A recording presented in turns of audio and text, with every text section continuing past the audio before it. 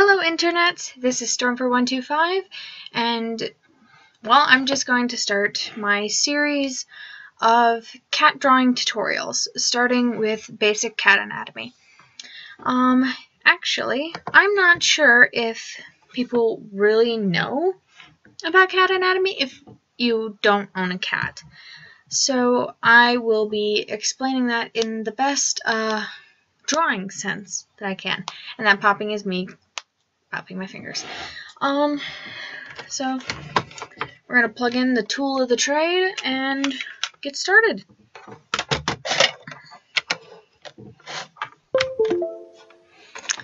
Okay, so if I can turn that part off. Okay. Actually, you know what? I still want that up, so I can explain some things as we go along. There we go. Yeah, that's my premiere video right here. And if I can open up this, yeah, I just finished doing that like an hour ago. I already exported it, so it's fine. Okay, cat anatomy is actually quite simple, and people tend to make it really frustrating. And yeah, don't mind this back leg right here because that's just really weird. And it's like a noodle. Yeah, so let's pop this out for a sec. Scooch it this way.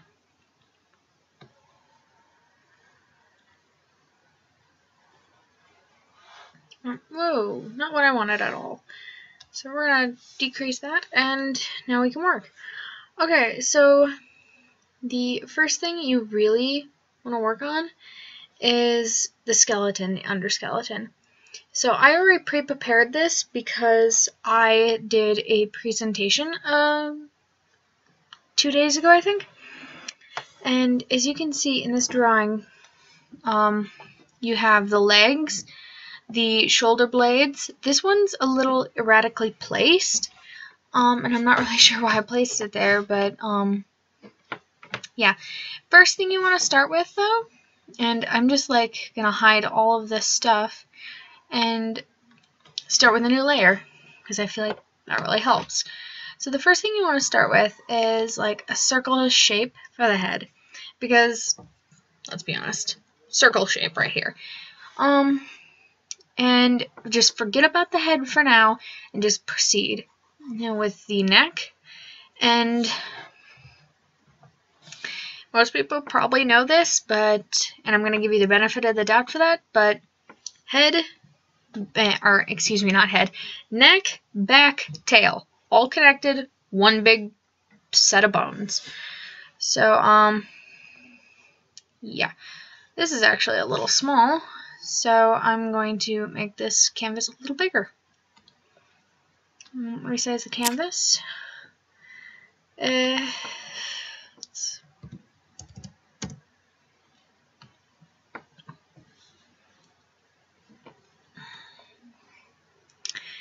Okay. This really helps. Okay, so beyond the head and neck, you're going to want to extend out the back as long as you think your cat will be, and extend out the tail. As I said earlier, the tail is just an extension of the spine, and it's really simple that way. And I really wish this would stay here too.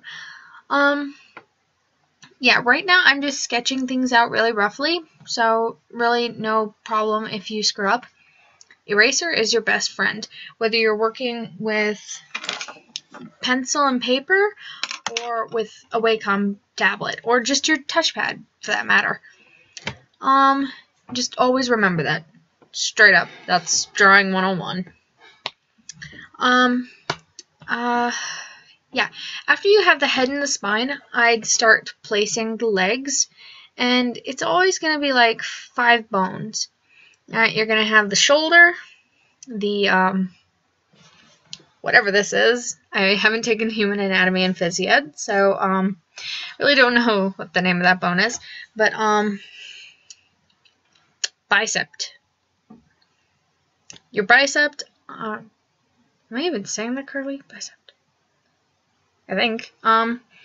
And then you're gonna have this joint, which connects down into this, and this is actually two different bones right here.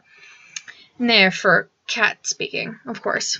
You're gonna have the lower bone, which is actually another part of the leg, and then you're gonna have the foot itself, which is like a series of different bones in reality, but we're not gonna draw out each and every bone. So yeah, there you have the forearm, the part of the hand, and then the fingers, or the foot in this case. I'm going to have this cat lifting its leg, so it's going to be a little different. And you can lift this, you can crop it, you can do whatever you need to do with it, and just change it to be your own specific cat. Like, oh my, that was not at all what I wanted. Like me, I'm just going to select this and move this because this isn't actually what I'd like. It's not my ideal cat leg. So I'm just going to snag this if I can and pull it up a little bit, because in reality there are 3 planes, and I noted this and I forgot to mention it, but there are 3 planes. So let's just take your fingers and put them horizontally, or actually diagonally. You can see the foreground, the midground, and the background. You want to think of this the same way. Your tail is going to be the midground.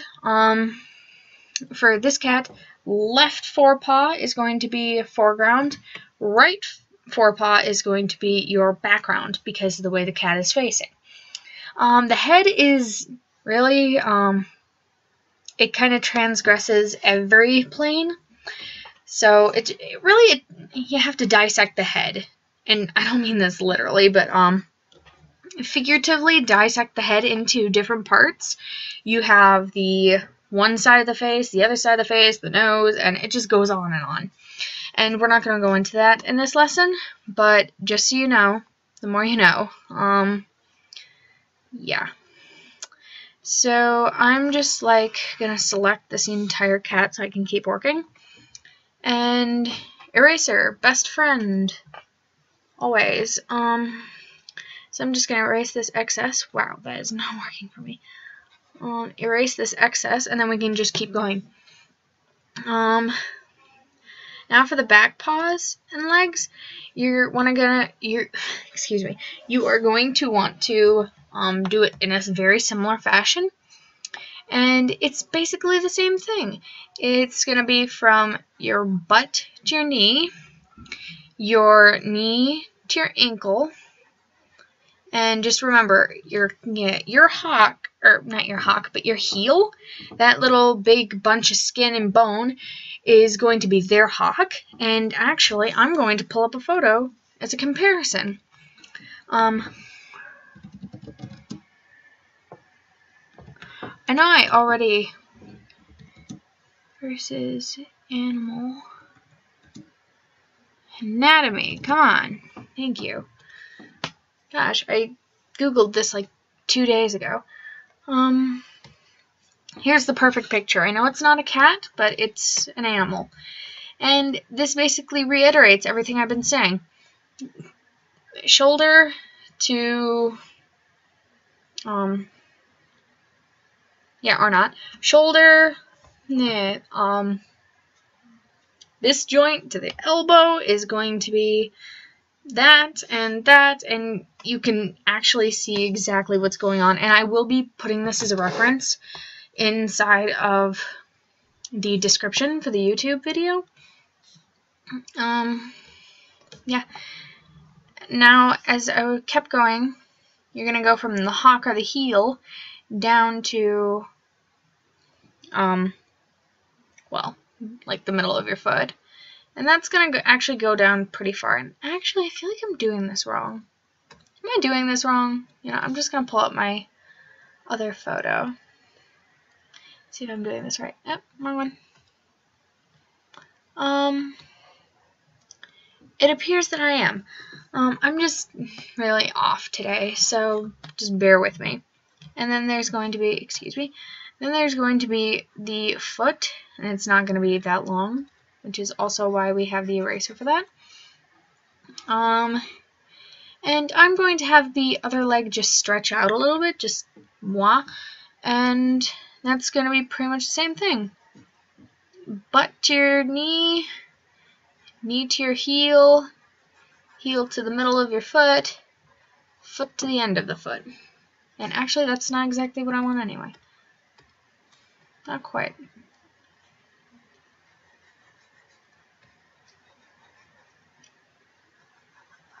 Normally, I'd have music playing, but I found out that music doesn't really bode well with all of this. So it's a little frustrating that way, but I guess I can live with it for you guys. Yeah. So yeah, now that you have that, you're just going to want to put in the ribs, and this basically gives form for the overlaying later. And it's just really simple. Little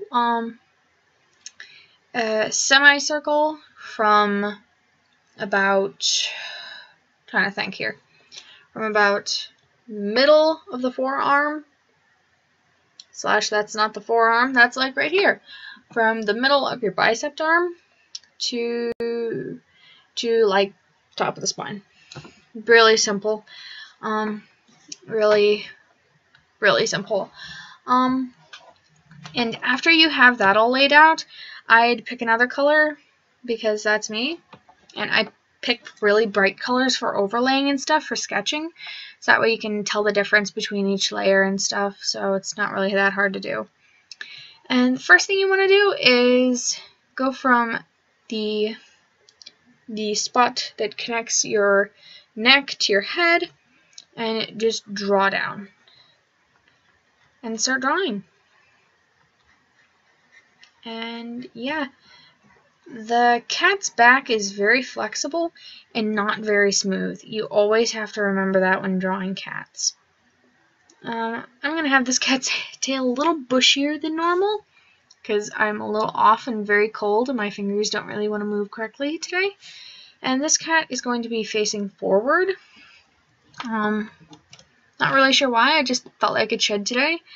And yeah, I'm just going to draw this. And please realize, cat is not this thin. In fact, it should actually be more like that. But for teaching purposes, I'm going to leave it this thin because there is hair. Lots and lots of hair. And it's basically all overlaying after this. And yeah. So yeah, once you have the main body, I'd suggest going straight to the hind legs, just because it really connects to the belly for the drawing and the sketching. So yeah, just remember, oh, that is the eraser, not the pen. The thigh part, yeah, just from the butt to your knee, is going to be very thick. And it's actually pretty much a common thing when it comes to humans and cats. It's a lot of muscle right there, because that is your quadricep. No, it's not. Is it quadrilat? No. Okay, I don't know what I'm saying anymore. I'm just rattling now. Yeah, it's just your thigh. Usually I have my thoughts more collected before I start a video stream. So yeah, and it just gradually gets thinner, and then when it comes from your heel to the middle of your foot, there are several different pads, and I'm actually going to stick my foot up here because I feel like this would help a little bit. And if I can get it up there. Simply put, you can see the difference here to here. Okay? And I was wearing socks, but I'm no longer wearing socks. But yeah, that's going to be that bone right there, and it's going to be a little thinner, obviously. And then you have your paw. And there are many different styles, but I just prefer this little sharp horseshoe-ish kind of a thing. And yeah, the front feet, I'm a little cold, so I'm going to put my sock back on. The front legs are going to be a bit different because, well, you can see the difference between your legs and your arms. They do different things. Not necessarily for cats, but pretty much. So yeah, this leg is going to be in the foreground, so I'm going to work on top. And I'm going to erase part of this, actually, right now. I was going to say later, but no. Yeah, and it's just going to be a little thick, not very much, to thinner, down to your foot. Really wish this wouldn't be so slow, but it is. And I'm just going to do that little horseshoe-ish kind of a shape right there. When you're doing your other legs, remember that a lot of it's going to be erased away. Like right here for this drawing, and in fact I should probably mute these pictures. You can see that it changed a lot for the actual cat, if I can move this. And you can see a lot of the parts of the cat over here, but on the other side you can't see as much, and that's actually quite logical, and I don't really know why I mentioned that at all, but I did, so there you go. Yeah, and if I can get on the correct layer, you're going to want to just draw down as if you have the rest of the way, and draw your little paw, go up, and you're done with that leg. Just really simple for that leg. The back leg is about as simple as the other leg, so just remember that the backs of the hind legs are basically your buttocks. They're quite, I don't want to say gaping, because that's kind of a rude term. This is actually really off, I realize, because it's not going to be that wide, especially if it's in the background. That should be like right there. Yeah, I'm just like gonna grab this quick and move it over a load. So yeah, it's gonna look more like that. And you just wanna draw over it, slash around it, slash I don't even know what I'm talking about anymore. Yeah. And actually, you're gonna see this part, the front of the foot, on this side, but not so much on that side, so I'm gonna erase that part, because the foot is facing not towards you, but away from you. And yeah. So yeah, once you get up to the face, I'm going to explain that in a whole different lesson, but this is basic cat anatomy. And now that I've explained that, I'm going to show you that I made this from a picture, the original file, mind you, not this one that I did just now. This is a cat, a regular old real cat, and I just stole it off of Google, and I went over it with a skeleton and just made this quick little skeleton. Went over it again. Actually, I muted the picture of the actual cat, changed the legs, as you can see with the red, so that instead of the legs being this way, it was more like this way, if you guys know what I'm talking about. I just switched the positions, and it was kind of simple, shortening, lengthening, moving of positions, not that hard, and that's what the final product looked like. Of course, these are just sketches, and that's a really, really bad head right there. Like, that head is so bad, like, I want to throw up looking at it. So yeah, I'm going to come back in a different lesson and explain how to draw this head right here, because I feel like I can do a whole different positions of heads. I could do profile, front, 3/4, both sides, explain the basic anatomy of the skull and stuff. And yeah, I feel like that'd be really fun. So I'm going to see you guys later, and I am done with this lesson. So yeah. Hey guys, Stormfur125 here. I want to thank you guys for watching my drawing tutorial, and I really hope you enjoyed it. There will be more to come, and it will be right over here. And if you guys really liked it, give her a thumbs up, and here's the subscribe button, and it's also right here. So, like, if you want to see more, you can just go watch the next video if you want. Or you can just hit the little subscribe button. So yeah. Hope you guys enjoyed.